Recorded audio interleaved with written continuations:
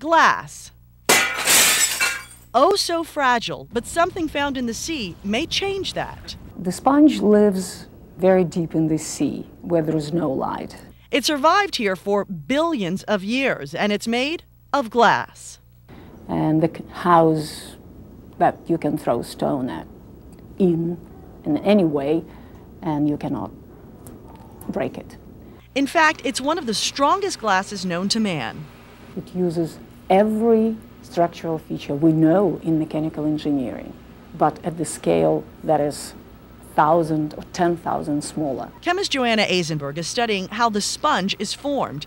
Individual needle-like glass beams make up the basic structure. Each of these are about thickness of human hair, actually half of a human hair. Today, architects use fiber-reinforced cements, bundled beams, and diagonal beams to reinforce building columns. You can see it in the Eiffel Tower in Paris and the Swiss Re Tower in London. Engineers hope to use what they've learned about the formation of the sponge's glass beams to help create better, stronger, and cheaper materials for the future. As I think scientific research is evolving, we're now starting to explore and understand more of what nature does every day very easily.